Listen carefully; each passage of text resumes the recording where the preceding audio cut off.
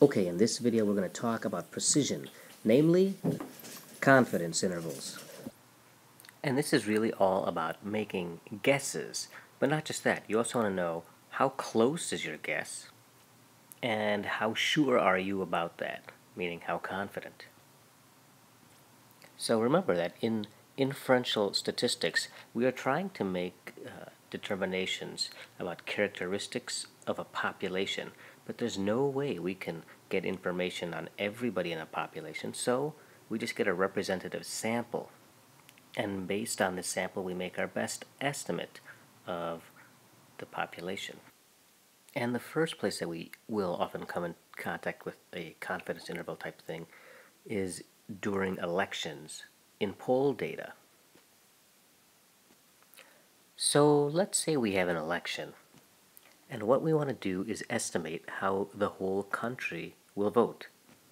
But there's really no way to ask everybody. I mean, that would be the election actually. And so we just take a representative sample of random people from across the country. And we get that estimate by measuring how our sample votes. So we ask all these guys who they're going to vote for, and that gives us our estimate. So in our example, we said that candidate A leads candidate B by 10%. But that's not the whole story, because we know that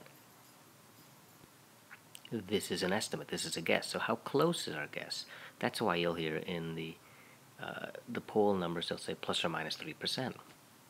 So we think the real value is actually somewhere between these numbers, 7 and 13. But this is not even the full story. How sure are we of this?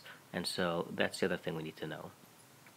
And when it's not mentioned, we usually mean 95% sure. So, and in medicine, this is the number that we typically use, 95%. So our confidence interval is a 95% confidence interval, and our estimate, our point estimate is 10%, plus or minus 3%. So we're 95% sure that candidate A is beating candidate B. However, what if our estimate was like this? We had a point estimate of 5% with a confidence interval of plus or minus 7%. So we are 95% sure that from our point estimate that the real value is somewhere in between here. So we can't really even be sure that candidate A is in the lead, because guess what? It could be negative 2%, so that means candidate B might even be in the lead. So this confidence interval is spanning what we call the no difference point, meaning that there is no difference, that candidate A and candidate B are tied, and it even surpasses it. It could be that candidate B is in the lead. So this estimate here is fairly useless to us. So let's look back at our scenario with a treatment study. And so we have our control arm where they got the placebo, and then we got our treatment, and say this is some sort of benefit score that they have. So you can see that the treatment group got more benefit than the placebo group. And I put on here the confidence intervals as well. So let's say that these are 95% confidence intervals, and we also notice that there's no overlap. So we're 95% sure that in the worst case scenario, we would be here and here, that the treatment is still better than the placebo. Now in this case, again, our point estimate for the treatment is definitely better than the point estimate for the placebo. However, in our 95% confidence intervals, this point estimate the truth may really be over here, and for this point estimate, the truth may really be over here, in which case there is overlap. So this treatment may not really be better than the placebo. Let's look at a few different ways to look at it.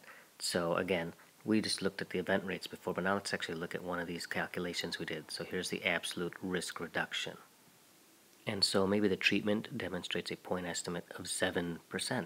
But when we calculate the confidence intervals, the 95% confidence intervals, the interval span, let's say it was plus or minus 10%, the interval spans 0, and 0 is the point of no difference. So even though the point estimate showed a difference of 7%, our the precision showed that there was really no difference.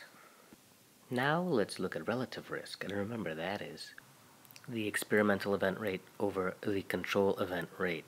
So the point of no difference for this would be if these two are the same, or if this equals 1. So let's say our point estimate for this was 40%, and our confidence, 95% confidence interval was 10%. That means the interval spans 30% to 50%, and this does not cross our no difference point of 1, or in percentage, 100%. So in this one, the precision would show that we do have a difference, right? We have 40%, and with our plus or minus 10%, 95% confidence interval, we do have a difference.